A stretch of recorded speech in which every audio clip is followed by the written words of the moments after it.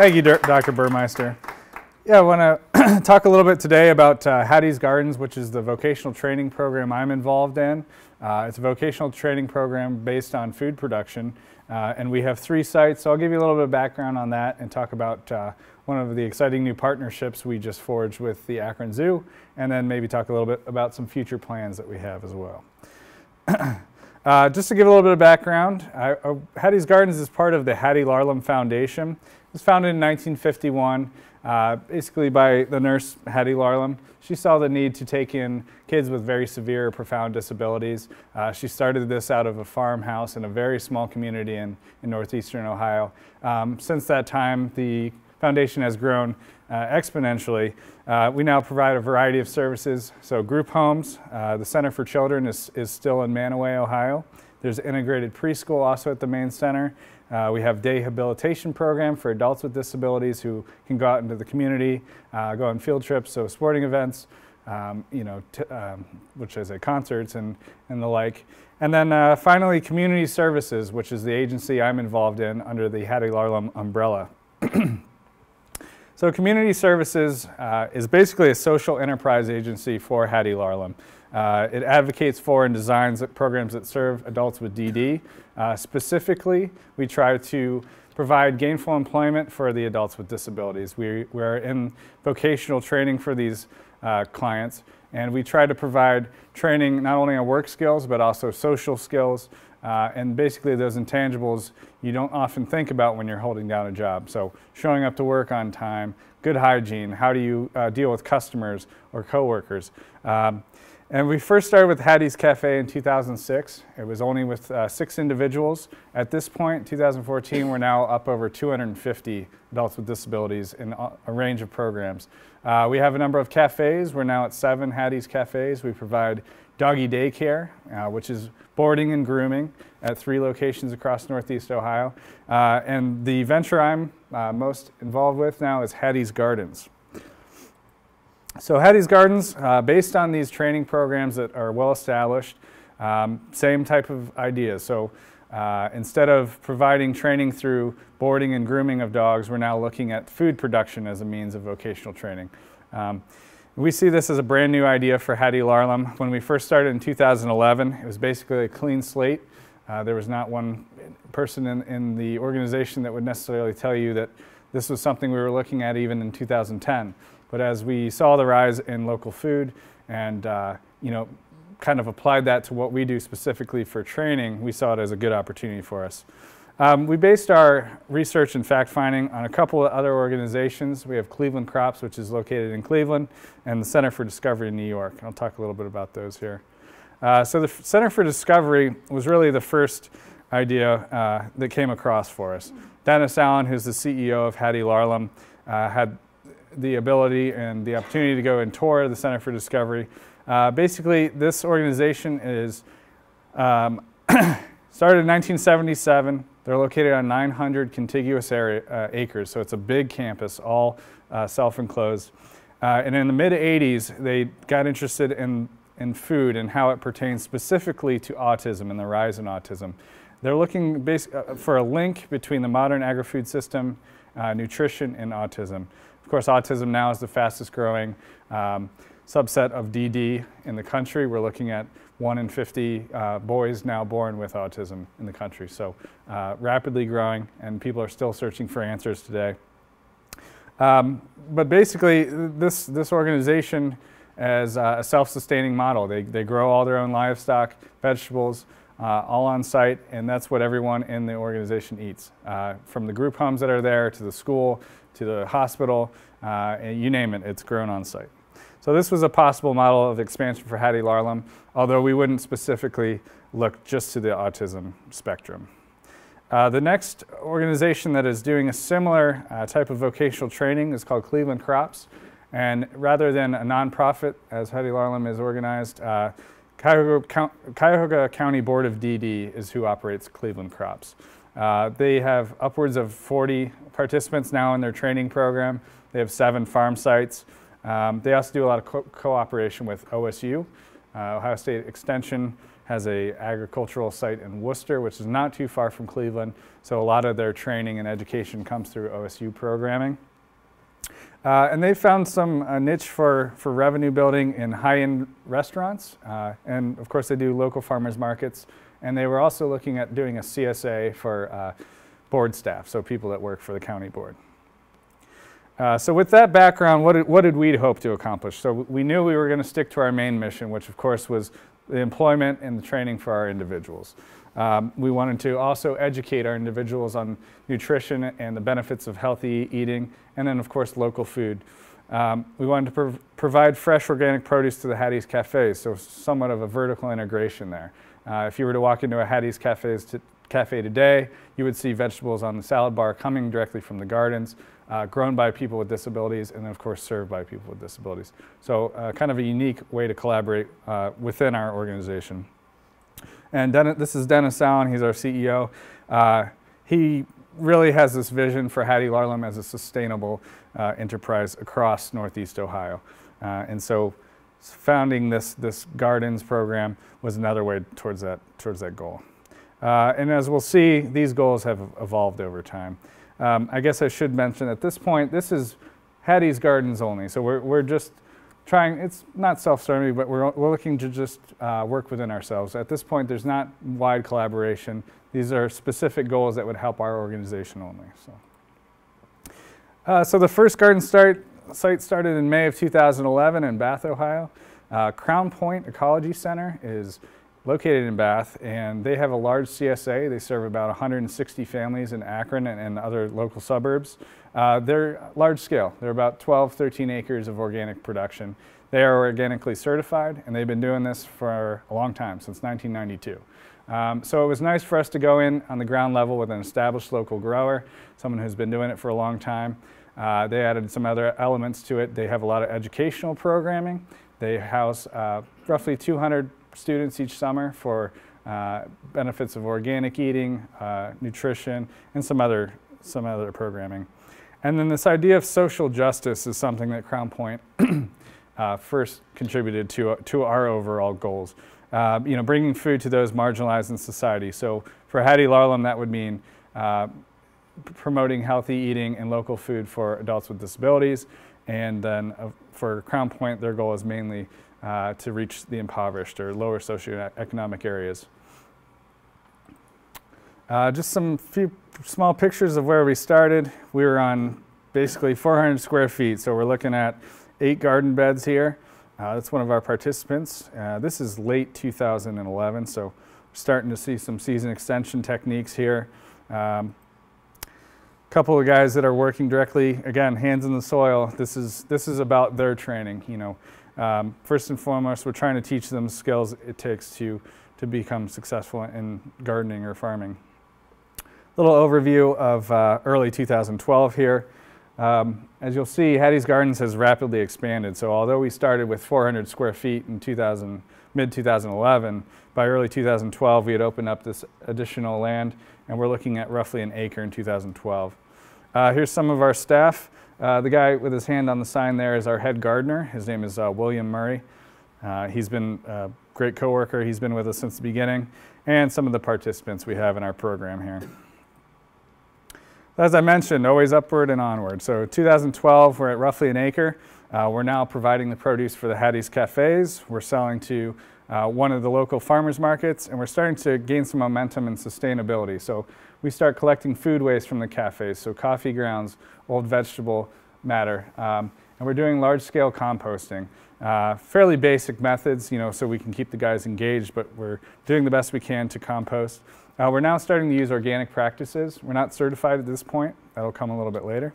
We're doing intensive land management, which will come in handy later when we get into urban environments. But we're resowing beds, season after season. So we're doing tomatoes or cucumbers in the summer, but in the winter we're using season extension techniques, and we're planting spinach and lettuce and onions. So intensive land management.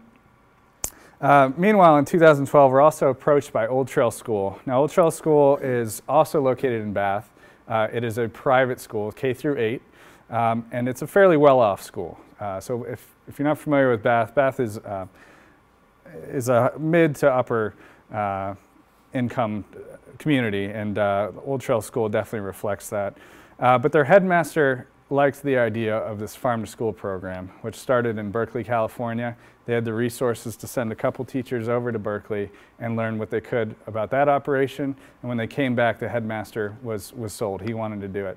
Old Trail also had land available, and so they were really looking for a partner that would be able to provide that on-site farming experience and give access for their kids to this farm to school ideal. And at this point, it's kind of broad vision casting. There's some other players in the Cuyahoga Valley, which is where we're located. There's another historic farm site called Hale Farm that's around. We're talking about Crown Point still. There's some small family farms that are promoted by the Cuyahoga Valley National Park. They're reclaimed old agricultural sites that the park, through what they call the Conservancy, has been able to reclaim, and for about $1 a year, these families can stay on land and basically start their own family farms. So some of the benefits of expansion. In late 2012, we're at a point where we're agreeing with Old Trail School. We want to partner together. We see it a couple ways. For them, they get their farm to school program for the school, so educational opportunities for the kids. Fresh produce can go directly into the cafeteria. A lot of teaching opportunities for the school. And then for us, we're looking at an additional training site. So we have the potential now to boost our revenue, increase our numbers in training. So it's really a nice partnership. There's a quick picture of the groundbreaking there. So in April 2013, we opened up roughly 2.5 acres with the school. That's out of a total 6 to 7 that we have available to us. But we wanted to, I guess, start slowly. So we're now on about 3.5 acres. This, of course, allows us to expand our operation and hire new adults with disabilities to work into our program.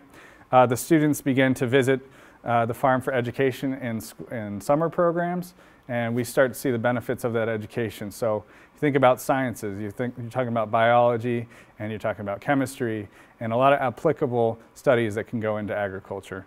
We're talking about algebra when it comes to what do you expect out of production out of a certain land mass, so a lot of applicable benefits for this new partnership.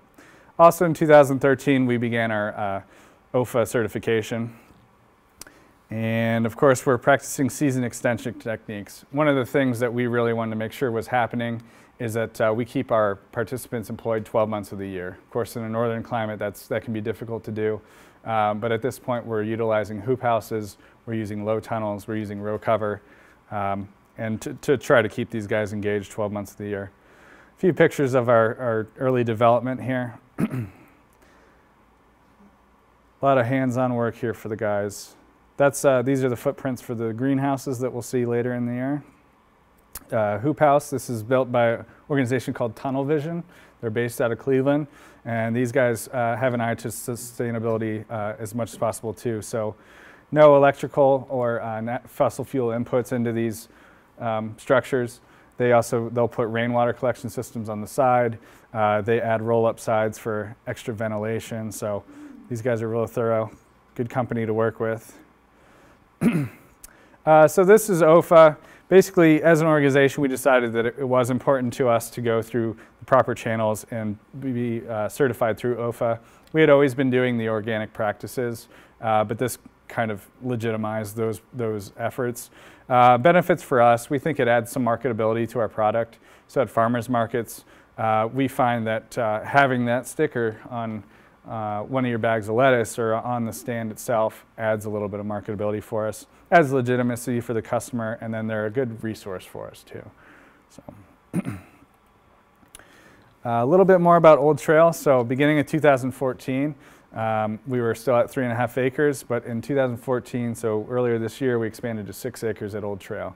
That put us at roughly 7 acres total in the 2.5 years that we'd been operating for Hattie's Gardens. We have some big plans for the year, so we're looking to branch out into some new outlets into the community. We're now at 3 farmers markets, namely Countryside Conservancy, which are the 2 C's there, Countryside Conservancy provides a lot to local food in Northeast Ohio. So they do educational programming. They help people find areas that they can start their own gardens, and then they run these farmers markets. So we are now in the Highland Square Market, which is in downtown Akron, and then we're also at their winter market now, which coincidentally is also at Old Trail School, so it kind of all fit together perfectly there. And then we were also at a Cuyahoga Falls Market, which is a local town. Still selling to Hattie's Cafes. We now sell to several restaurants in the area. We found some nice restaurants that will support our mission, and they also get the benefit of marketing the local organic produce. We're doing some value-added products, so we're doing mints and tea mixtures and different types of dried herbs for sale. And then we tried the CSA model out for ourselves. So Crown Point had 160 families. We started with 20, and we offered it through the school, but it went really well this year. We had produce available 22 weeks of the year, and we will look to expand that next year. It was a nice revenue stream for us, and something I think will continue because it makes a lot of financial sense for us. Again, new capacity for growing, larger scale. We're talking now blend between the polyculture and monoculture. We found that if we can ramp up some production of, say, for example, for specifically potatoes, dried black beans, popcorn, and pumpkins, it helps us with our revenue, which is something we're always mindful of. While we are a nonprofit and a social enterprise, we still are trying our best to stand on our own. It helps our cause within our organization, and we're making a real serious go at it here. We now add 2 greenhouses, to combat that seasonality. We want these guys working 12 months of the year. The greenhouses allow us to do that. And then we see the overall focus of the Gardens program has expanded and evolved. We're now doing the farm-to-school programming, the educational services for students at the school, direct sales to customers rather than just the Hattie's Cafes, and then new collaborations and impacts that we're forging in Northeast Ohio. Just a few more small examples of education that we're running at Old Trail. So I talked about this farm to school. If you need some more information, definitely go online. This is basically the idea that nutritional eating can mix with educational program and good health, and this all started in Berkeley, California. Again, I talked about some of the curriculum you might see, so science classes, math classes. We've even, just as basic as artwork, so kids can come up and be in a nice green, peaceful space to work on art. The kids have honeybees that they can go and access, and so that's a nice teaching tool for them. And then they've also got their hands in their soil, so they're doing some garlic planting. They've planted a 3 Sisters plot, and that's planned to expand for next year. So they're looking at even more that the students can actually be fully engaged in. And of course, the great benefit of fresh organic produce grown 400 yards from the school is now available right in the cafeteria. A few more pictures of early expansion this year. Those are the 2 greenhouses. We were able to get this through a Summit County block grant. A lot of the fundraising that goes on are through foundations or through private donors, but we are supported also by Summit County block grants. We are also supported by Summit County Board of DD. And so these grants go a long way to improving our ability to continue our training and to continue expanding. Here's one of the guys, hands in the soil. This is early 2014. You can see here some of the popcorn. We look for a little bit of niche products. So a lot of people do sweet corn in our area, but popcorn we think is a kind of a cool niche product. The added benefit of this is that when we're ready to dry and package the popcorn, it is sent off to another Hattie program, so another vocational training program. They take in our black beans, our popcorn, and the guys on site will dry that and package it for us, and then it'll go out for sale. So again, kind of doing what we can to support the other programs in Hattie's. We're looking at a large pumpkin and potato field here. Just a point, some of this is buckwheat. So, with our organic practices, we practice a lot of cover cropping. And some of the products that we have. Again, some niche products, purple carrots, red carrots, some heirloom tomatoes. And this is what we got out of the field for pumpkins and squash, and there's about 10 tables full of acorn, delicata, spaghetti and butternut squash, and then loads of pumpkins this year. My buddy Rick showing off the farm stand. This is just a small one the guys set up to sell at our office. It's our first CSA share, another view of some of the land we have at the school, and then most of the crew we had in early summer, so definitely expanded from that first picture we took with the sign. Okay, so this is the newest project we have going on. Winter 2013 at a Countryside Conservancy. Again, that organization keeps coming up. They held a networking event and were approached about potential open land near the Akron Zoo. And Doug Piakosh is our main contact at the zoo. He's the VP of Planning and Conservation. The early meeting is very positive for us. We can already see the benefits that both of the organizations provide. And it's pretty obvious that this is going to take off. So this is winter 2013.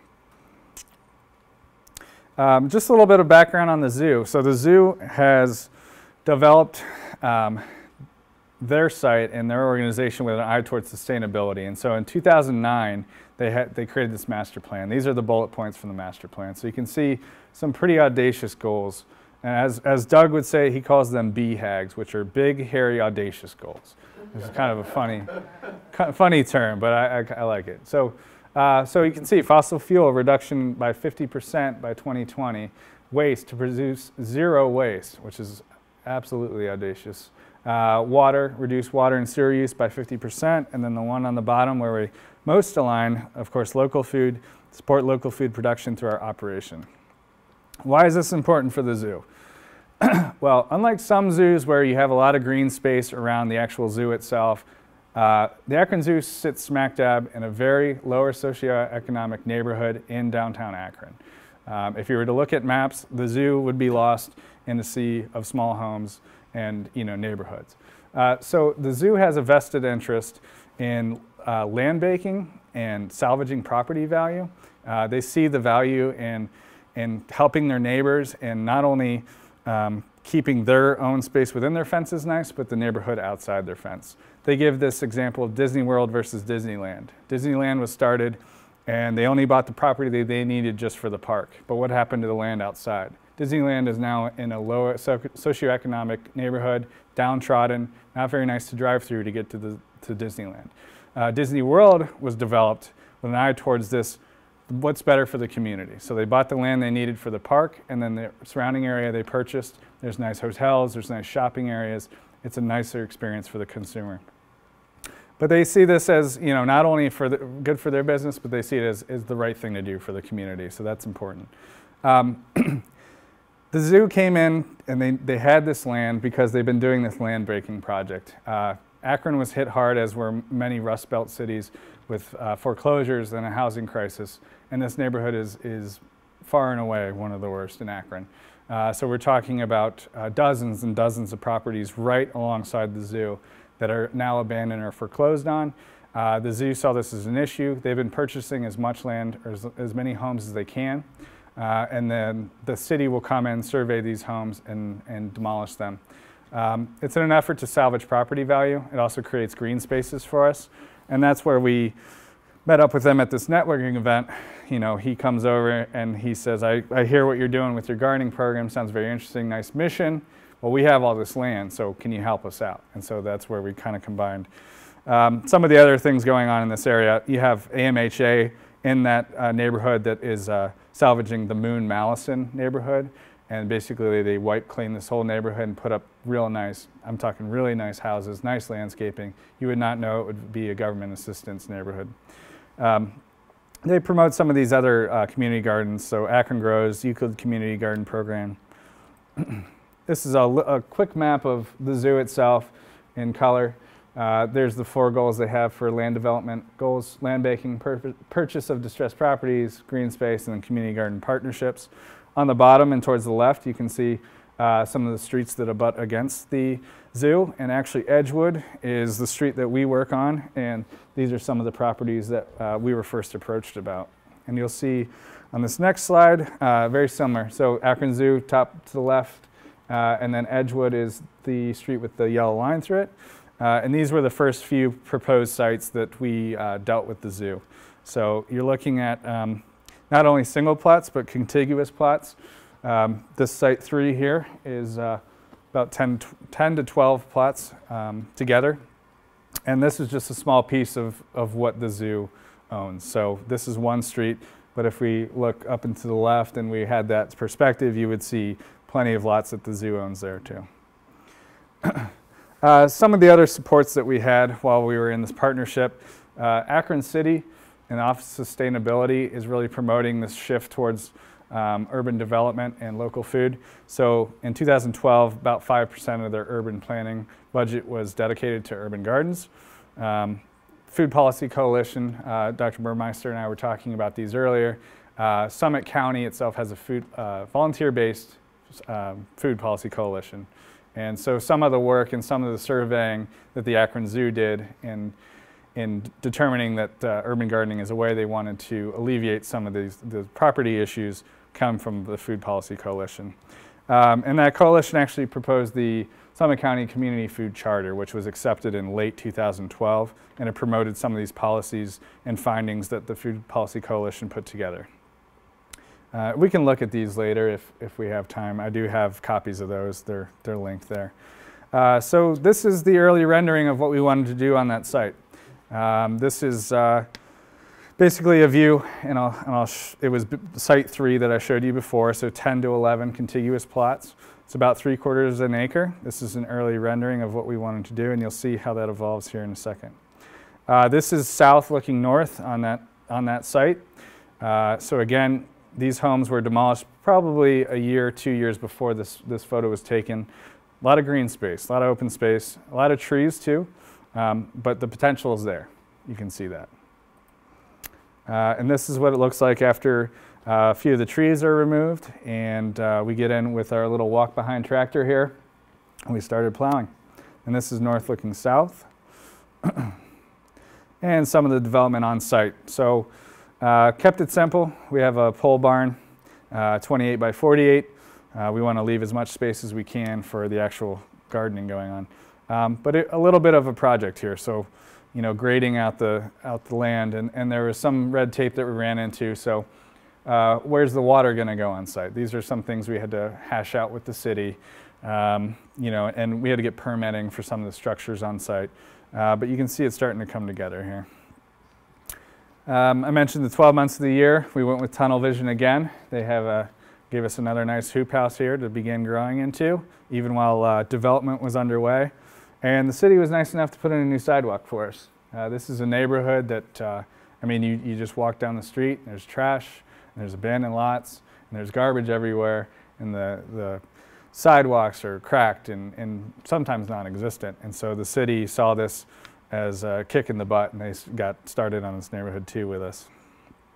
And the end result here, so this is on our grand opening, which was in late September. So again, fairly new site. That's myself and one of our participants walking through our hoop house and looking at basically radishes and cucumbers and some spinach. And there's some of the big players in this whole project. The guy on the right here is the head of Summit County Board of DD. That's the mayor, second from the right. And then third from the right is Russ Pry. He's the county executive. And my boss, Dottie, on the left. And Doug is in the back, peeking up her. And the porcupine. And the zoo has like all these animals and stuff, so obviously they have animals. So when the grand opening came, they brought the porcupines out, and they had like this owl that they brought out. So it was kind of a cool event. The porcupine ate one of the cucumbers from the hoop house. Kind of neat. And the ribbon cutting. So why else is it important that we're in this neighborhood? Well, this zoo located in southwest Akron is considered a food desert by the USDA. I'm going to pull up a quick map here, if I can. Maybe not. There it goes.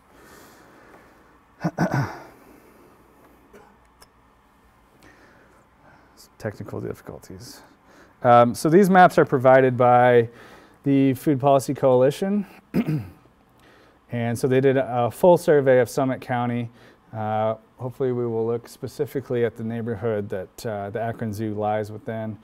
But again, we're talking about a couple different factors. So not only is this neighborhood far from a grocery store, from access to fresh produce, we're also talking about high levels of poverty, and then couple that with high population density. So, okay, so this is Summit County. Any area in pink here is a food desert. And the area specifically that we're looking at here is right off the highway. And these are the two roads that we're looking at. So Edgewood is right here. The zoo is right in here. So on the very edge of a food desert, but again, we're looking at a giant swath of food desert here. And if we were to pull up the map for poverty and population density, these are the areas that are most highlighted in those other maps. So this is where some of the research came from for the zoo. And another reason why it was important for the zoo to promote this urban agriculture and to get involved here. And again, we can look at a few more if we have time at the end. So one of the things we wanted to do, not only take advantage of the land that was there, but we want to bring that food directly to the people that are in the neighborhood, people that need it most. So late this year, although the production was not from the zoo site, we brought produce down for several weeks. From, again, mid-September through the end of October, and we basically set up a farm stand. It was all of our produce, all organic, all local, grown within, probably 10 miles or so. A big thing that we wanted to do for the neighborhood is provide competitive pricing to them. So versus our farmers markets at a higher end area, our prices are lower here. We're accepting SNAP, which is the new government assistance program, so WIC and EBT.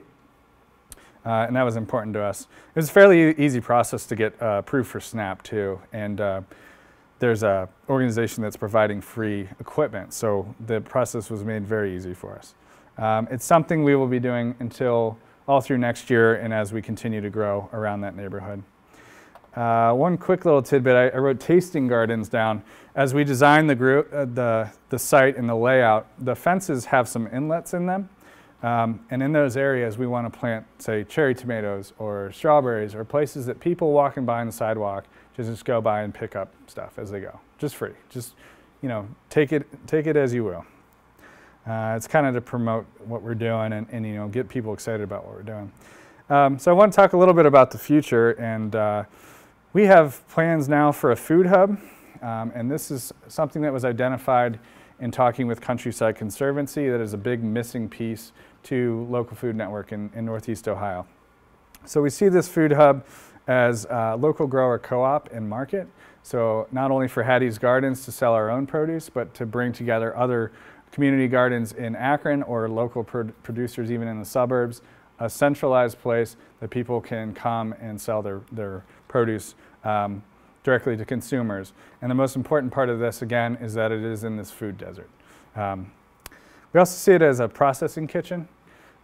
So if people have excess corn or surplus of berries or something for the year, we want to get flash freezers and give people the opportunity to flash freeze their goods and be able to sell those throughout the winter. It's a way to extend the seasonality of produce and a way for people to kind of take advantage of some of the product that they might have been losing in the past.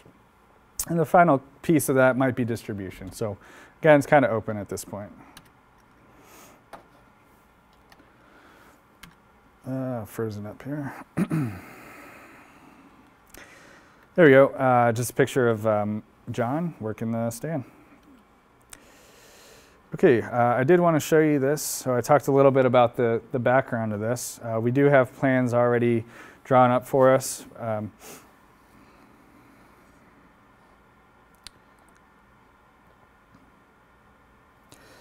So this is pretty exciting. These just came out earlier in October.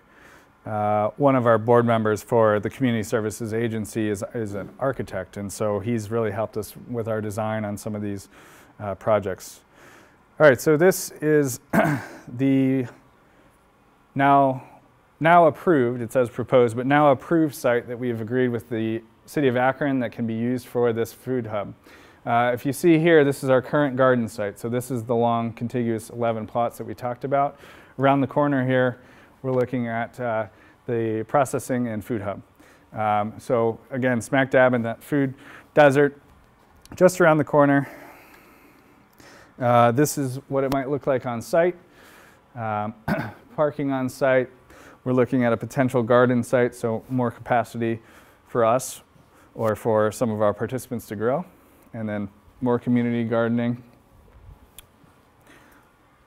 And this is the early rendering of what we're looking at. An eye towards sustainability for this development. So if you can read that on the right, it is a repurposed shipping container used as a produce stand. We're looking at using potential photovoltaic solar panel installations on the roof to help cut down on a fossil fuel use and to conserve energy. Gravel drive to limit stormwater runoff. And then a picture from the other side. So those repurposed shipping containers again. And we see this as a nice piece, nice collaboration between the zoo and the gardens. We talked about the processing kitchen, but who's to say we don't have a classroom there too, where we teach people how to cook, why it's important to have nutrition, and maybe we have speakers come in and kind of tout the benefits of organic produce and local eating. So a lot of potential for that project.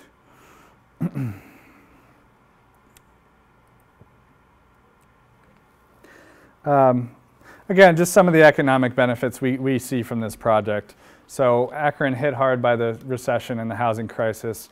A guy I worked with in the past and kept in contact with, Chris Norman, another OU grad, is working for a neighborhood surveyor now, and they've surveyed 90,000 lots in this year alone that are slated for demo.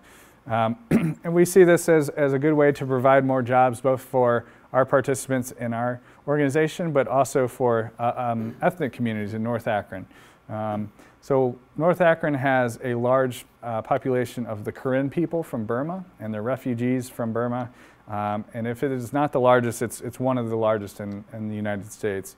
And then we're talking about lower socioeconomic neighborhoods. So how do we parlay some of these abandoned lots and reclaimed lots into economic opportunities for people in these neighborhoods, and then for these ethnic communities who traditionally may have been growing vegetables at home, are now displaced and looking for work and for a way to thrive in America. So we believe that this produce is highly marketable to other restaurants. We've already seen that. We're selling to a number of restaurants now. We will be selling to the zoo's Komodo Cafe, and so we're hoping that a lot of the produce that we either grow in Bath or in Akron will be used in that cafe. Talking about growing farmers, so there's a lot of space around, but how do you get people interested in really participating in this? So of course for us, we see it as a way that we can grow our training program. We went up to 25 participants in 2014. We see that growing to potentially 40 for next year, and that's what we want. We want to keep the adult DD population engaged and working, earning a paycheck, becoming more independent. And then we can see this as a potential for micro-enterprise as well. This is something that still needs to be hashed out, but we have this idea in our head for micro-enterprise, meaning if we have some extra land available, who's to say one of our guys who's been in the program for 2 or 3 years can't go off and start his own little business growing, say, just specifically cucumbers or tomatoes. And of course, we would try to provide as much support as we could, but we see that as a potential next step into urban gardening and vocational training. We have some educational plans. We're strong believers that none of this is really going to catch hold unless we provide some education. So we have some experience at Old Trail School with the programming there, and the kids are definitely on board there. But how do you translate that into an urban experience for kids who have always grown up in a food desert, may not know the benefits of nutrition, or could even identify some of the products that we're growing? So we have been in talks with Helen Arnold Community Learning Center. It's an elementary school, again, right around the corner from Edgewood Avenue. Potential there, cooking classes, small gardens on site, and really reaching those kids at a young age and integrating them into what we're doing around the zoo. And I talked about the food hub also as a learning center. And while you're teaching kids in school about the benefits, the adults can come over to the food hub and learn how to cook these specific vegetables that they're purchasing from the garden site. Just a quick tidbit here. This is what the zoo's education programming looks like at this point. So they have the Eat Like an Animal campaign. And these are signs that are around their cafeteria and also around the zoo. So any of these signs would be, say, right next to the red panda's enclosure. You would see, this is what the red panda eats. These are the items that are grown at the garden. Go to the cafe and get yourself some veggies too. So it's kind of a unique marketing tool for us. And it's pretty clever. One of our guys at Hattie's did that. His name's Matt. He does a heck of a job. Just some extra elements of sustainability that we were talking about before. So composting, we've gotten pretty good at composting now. We're still collecting scraps from the cafes. We collect spent grain from 2 breweries in town. We're looking at potentially composting zoo material. So zoo poo is what we're calling it. It's actually happening in Cleveland already. So the Cleveland Zoo is composting their manure from the animals and selling it off as an amendment to soil. Some other things, we collect wheatgrass mats from local like smoothie shops. You juice your wheatgrass, and then what happens to the mat afterwards?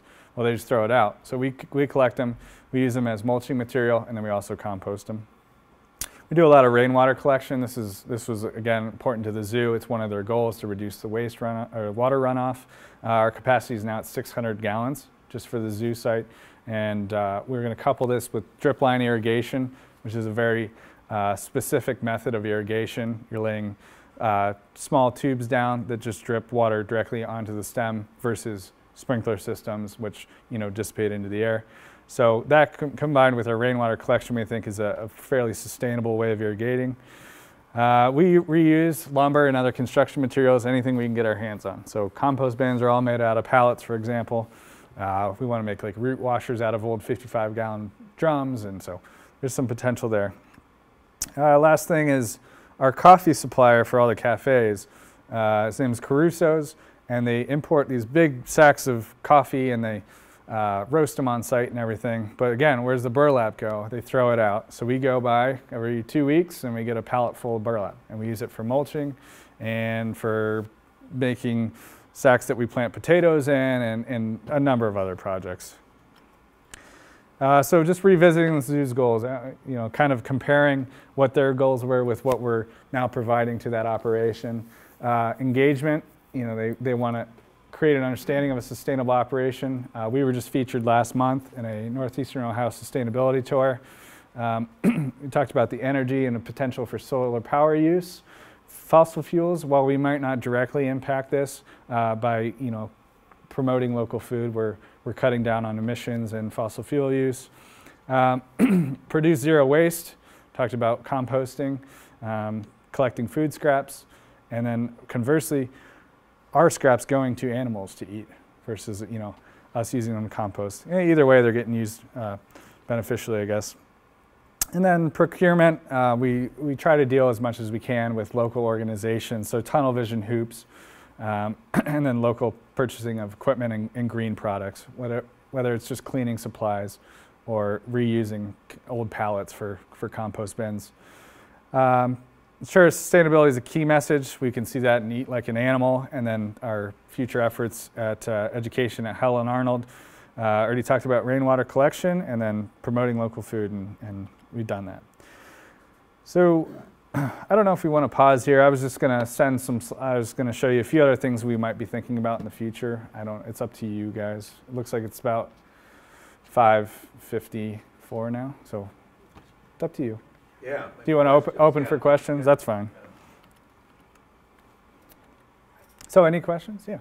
How you mentioned that the people working in the garden get a paycheck. Yes. Is all that from the foundation?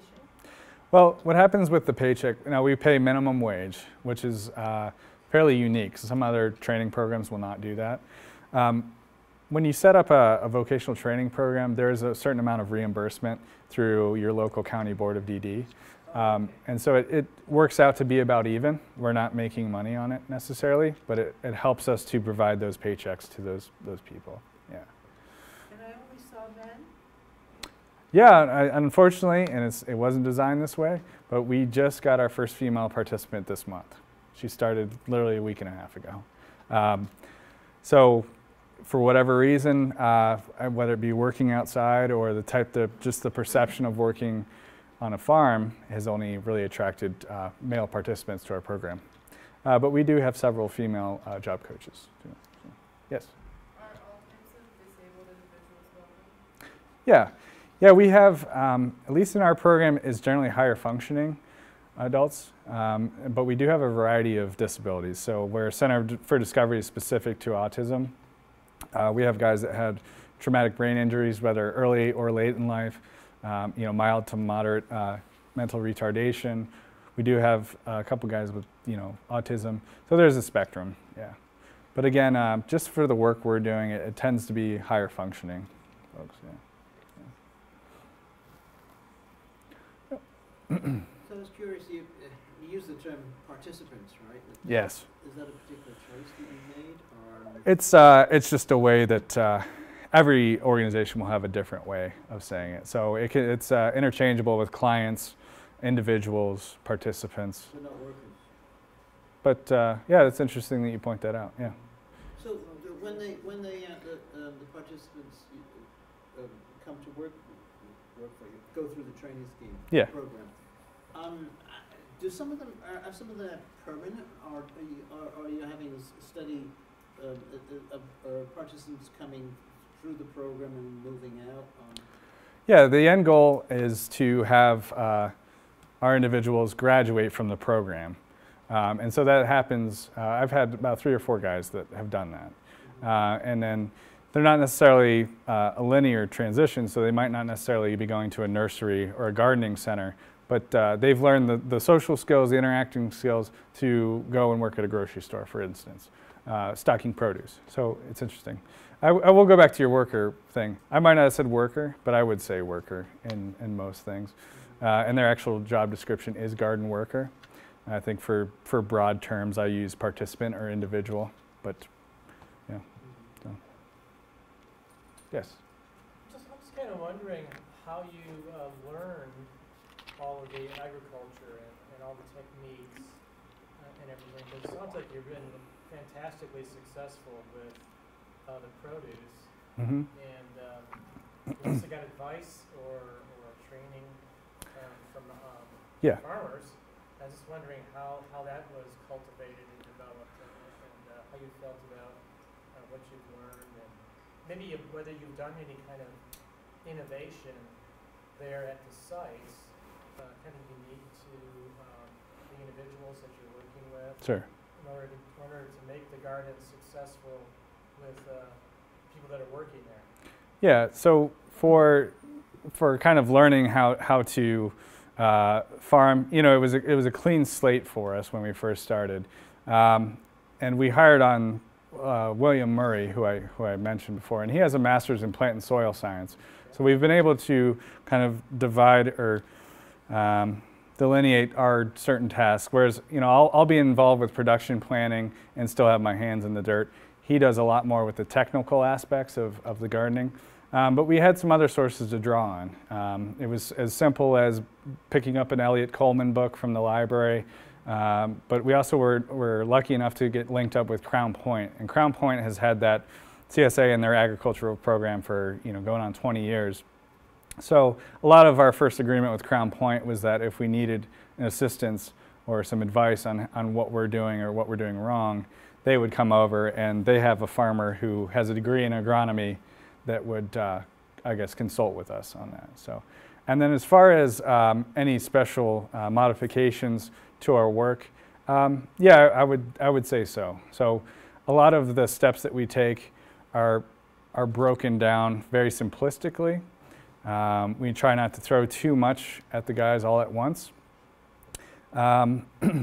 So whether it's planting out a bed or planting a seed tray or something, it's very simple steps, and maybe we have a guy just poking holes into a plug tray first, and then he can see someone else planting the seed. But we also have different abilities with the different folks. So some guys may not work the rototiller, may not ever be able to work the rototiller, and we kind of we pick and choose from there too. But we're open to their choices. I mean, that's part of our program is they have a choice to go out and work, and they have a choice to do what they want at work. And if we can accommodate them or help them perform a task that they might not have before, we definitely try to do that, yes. So, yes? Well, so bravo. This is just Thank you. It's a more comprehensive and, integrated vision and system.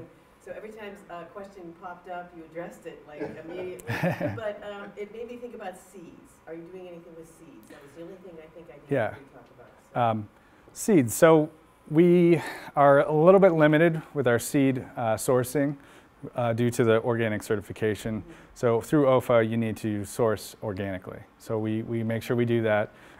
We basically go through any catalogs you may find. So like Johnny's, we use Territorial. High Mowing is a great resource for organic seeds.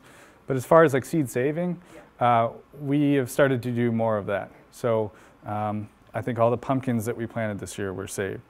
Same with tomatoes and peppers. And so we'll continue to do that in the future. Yeah, definitely. Any more questions? Yes? I don't mean to keep focusing on money, but I just see these high tunnels. Yep. And I'm thinking, that's a big outlay. Yeah. And then you've got, so I can imagine that the Old Trail School must have paid for their own high tunnels. So, yeah, the question is about finances and funding. Well, as a nonprofit, a lot of what we rely on for some of these programs that we're running are donors, foundations, giving, and grants. And so with what we've created with our goals and with our mission, I think it's a worthy endeavor, and I think people have seen that. So we have been heavily reliant on grants, especially for some of the infrastructure things that you mentioned. So hoop houses were funded through, I think, the Akron Foundation, Akron Family Foundation, and then we got a block grant for the greenhouses. And so, Summit County DD will provide some funding for us. So a lot of that is funding. And then when it comes to overall financials for the year, that's why we're trying to boost revenue as much as we can. I will say we have not hit the black yet, but that's what we want to do eventually, is once all these things are up and established and we can settle in, we hope that we can find a level of sustainability within, our business, that we can continue that way. So we don't always want to be reliant on people, giving money. So this infrastructure around the Akron Zoo, are they financial partners with? Yeah, the Akron Zoo. Well, I don't know. Yeah, no, it's zoos are money making. Yeah. Enterprises or not. They. As far as like providing finances for the development, they didn't provide much. They provided land. We have an agreement that we are on the land for $0 a year. And we have to fund our own development of the sites, but we do have free reign on the space that they've provided us. So a lot of the development, and this is true with Old Trail School too. You asked if Old Trail School was providing funding. They have not. We have the same agreement though. They provide the land for $0 in expectation that, we're giving produce and the kids can come up and have free access to the gardens. But we found that in collaborating with these other organizations, it also adds value to our ask for grant monies. So not only are we benefiting just Hattie's Gardens and the guys we serve, but we're also providing this educational opportunity for students. And the produce that we're growing here goes to the cafeteria. So there's multi-layered benefits. And I think that's what we've noticed is you need to have multiple benefits. Another thing they're really trying to stress now is job creation. So when we say we go into a new Akron Zoo site, we're going to create an additional 15 jobs in 2 years. That's another thing that grants and foundations really are looking towards. So. I just think this is so fantastic. It's so Thank you. incredibly interesting. And when you were mentioning traumatic brain injury, the first thing I thought of was like the veteran population and of Akron and all the stories of that. And wondering, is that an untapped or yet to be? Yeah, it certainly could. I think it's come up a couple times. We haven't dealt specifically with that population yet. I guess it's kind of hard to say why not, I guess, but most of our individuals come through the system. So a lot of the guys we're getting are straight out of high school, but they've had disabilities their entire lives. But I could see that too. I mean, I see the potential. From a sociological perspective, kind of the interorganizational networking that's involved in this, I think is really spectacular, right? I mean, to see how many different community organizations have kind of collaborated in creating this kind of local food system. Yeah, certainly. It's quite impressive. Yeah, they have a nice network of resources up there, and Countryside Conservancy, I keep bringing it up, but they've been great to us.